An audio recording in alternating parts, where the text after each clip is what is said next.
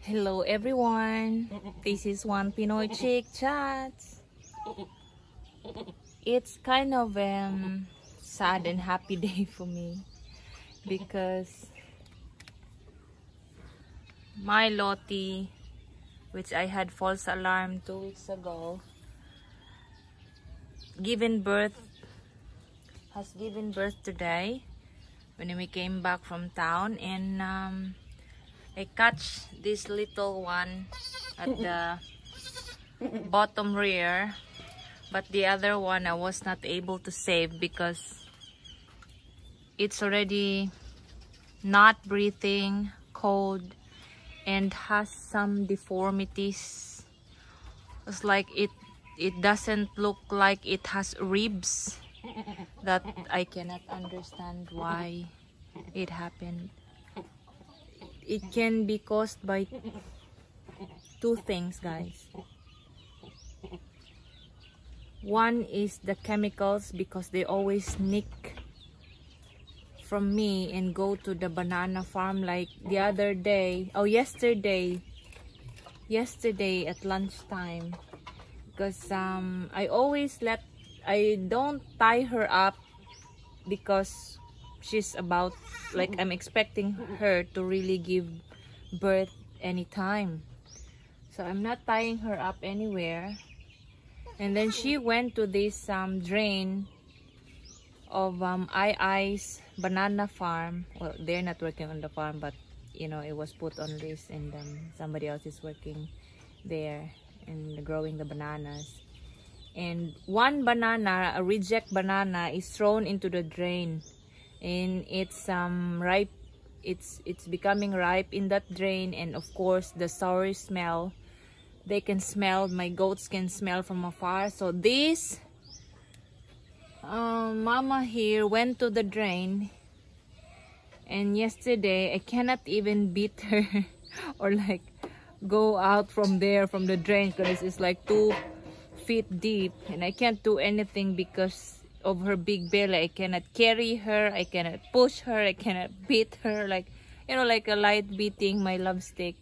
Like, get out from there. I can't. Second reason is, during the cutting of the bamboo, my goats went there, and this year it's the first time of our Gemelina trees to fruit. And this Gemelina tree, they eat so much leaves of that tree. The problem is, it's the first year of fruiting. The fruits fell down, and this is kind of toxic fruit. Like, I read somewhere it has like 4 to 5 elements that's toxic to goats, cows, and can cause stillbirth or miscarriages and some deformities. So that's the thing. I don't know which is the reason, if the chemicals from the banana farm or the Gemelina tree. I'll show you after I feed the runt. But I'm still happy. I got one here. It's very strong. It's already getting milk from the mama, and the mama is finished. This afterbirth there, and I've given her so many leaves already, so she won't need to go out. So let's check the Gemelina trees at the back. This is the choco area of II, and this is the area that's on lease. See that grass in this banana farm? It's all filled with chemicals, herbicides. And see, Lottie finished all that for 3 days, because it's from this tree, and she finished all that. Look at this stalk and the hands that are totally empty. So for the last 3 days I was wondering why she would just 2 days I caught her here, yesterday and the other day with Beshi. And the previous day, I mean like 4 or 5 days ago, that bunch of banana was still hanging on this tree with a blue bag. And then of course that time it was still covered. The whole bunch of banana is still wrapped in that blue bag. That blue bag is actually treated with chemicals already, so it won't how you call, as protection from insects and pests, but more on insects, and also the sunlight. So like from among them adult goats, she's the only one without a collar. From among them adult goats, she's the only one not tied up at the moment, because we are really expecting her to give birth. So like all of them are tied up. Oh, that's smelly over there, the one that had stillbirth. So that is full of chemicals. Sometimes I get bananas, like reject bananas from these banana growers, but before I give it to them, I pressure wash it to like remove the chemicals. But that, because that was eaten straight from the tree, it's still full of chemicals. Like in packing houses here, banana packing houses, they wash it with alum for the latex to not stay in the, wait guys, ants, to not stay in the banana peels. But that one from the tree is really still covered with those chemicals. So she just keeps going there, even if like nobody else, like she's alone, and she's bringing with her this dash and bash. So for the 2 days that I've seen them there, oh, that's thunder, that's good, that means rain. So I won't water my plants, maybe, or maybe water them lightly only today, this afternoon, after I clean the goat house. I'm late today in cleaning my goat apartments because we went to town, so I have to catch up on everything. But I'm gonna show you the Gimelina fruits that I was talking about. It's in the back area, the the fruit area beside near the avocado trees. Let's go. Look, I have so much to burn today. Like yesterday, I was able to burn at the back near my Madre de Aguas. They wilted. I feel guilty, but I was able to get rid of a lot of dried leaves and dried coconut husk, or the coconut husk from harvest, from last week's harvest. So hopefully today, while there's not much dried leaves here that can cause how you call, you know, that happened in Amazon, in Australia, in Africa type of thing, like because it's all dry, the fire just get onto a lot of leaves on the ground and burn everything. So like today, before the rain, or whether it rains or not, before even this area is covered with dried leaves from summer heat, I'm gonna burn this one. And so these 2 mats of bamboo won't grow back easy. I have to do it today, guys. So this is the Gimelina trees we have here. This one, 1, 2, 3, 4, and some are already cut. Like I still have another one here, 5, but this has not much leaves and still not fruiting. And there's another 2 here, 1, 2. So this, you can see this has so many leaves, and I'm not sure if you can see, but this is fruiting at the moment.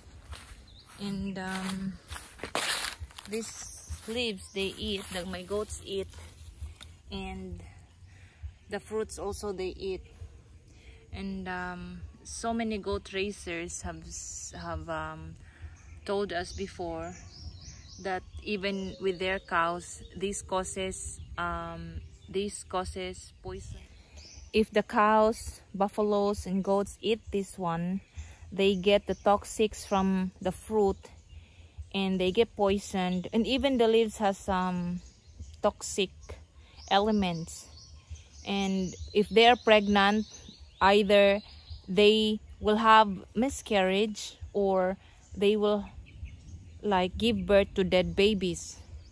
So I suspect, because I've seen them, or like I haven't catch them when they run here when the guys were cutting the bamboos last time, and that's the second day I think, or the third day, when the guys are cutting in this back area for the cutting of bamboo. My goats came here, and second or third day from that time I caught them here. Melly had a stillbirth. So I have a really big suspicion that that thing happened to them because of this tree, apart from the stress that Melly got from Beshi because of banana. They were fighting over banana, and Beshi has such a big head, being alpine breed. And like this time with Lottie and her dead baby, it's a girl, a dead baby. This is the only thing I can say. Either those chemicals in the banana plantation, because she's such a hard-headed mama, and this Gimelina fruits. It's the first time this year that it fruits. So like last in the previous years, I don't have any problem with them eating here. So Papa decided to cut this Gimelina trees. Actually, he really planned to cut this like 2 months ago, but the guy who came here, who needs this type of trees to make crates for fruits, for vegetables, you know, like a lot of farmers here grow a volume of vegetables to send to Manila, to the north of the Philippines, and they need crates for how to ship that. And this tree is the wood of this tree is used to make crates. So, and when they came here, for all these trees, 1 2 3 4 5 6, they just give Papa a price for the 6 trees, 1,500. Like what? 1,500? It's like, it doesn't sound right. It's a big tree already over there. And yes, I understand there will be labor cost involved when they when they cut it and slice it and make it as crates. But I don't know, like maybe from what I know, those making crates, they only get from the furniture shops any excess, or like how you call, reject cuttings from the furnitures to make crates. So for them to like buy these trees for just that amount, it doesn't really, the price they offer 1,500 is not acceptable for Papa. And even if I am the one to decide, no, I would not sell it for 1,500, because even if we sell it in the store, we have our own chainsaw here, and then just dry it, chop it up and dry it. We can get more than that, guys. So oof, I don't know. Well, better luck next. I'm gonna be drawing the name on Wednesday. So for the dead baby, I want to name it Angel. She's an angel. Oh, poor babe, what a poor baby she is. So like I still have a reason like to be happy. I have one, and Lottie is in very good health condition.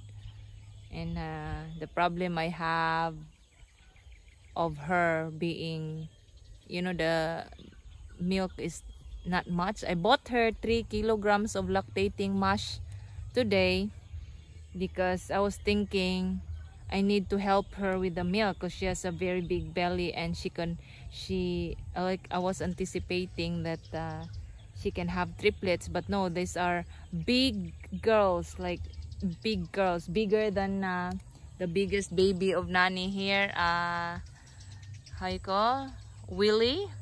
This boy here is so big. So her girls, Lottie's girls, are so big, but the problem with the dead one is some deformity. So I must say bye for now. Suggest for the names on the comment section below. Thanks for watching. Please like, share, subscribe, and ring the bell for notification. Wednesday for the draw. See ya. Bye.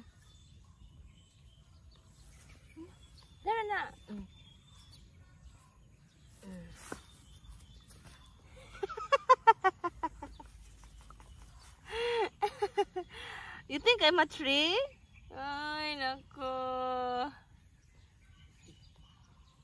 You think I'm a tree? It's so hot, baby.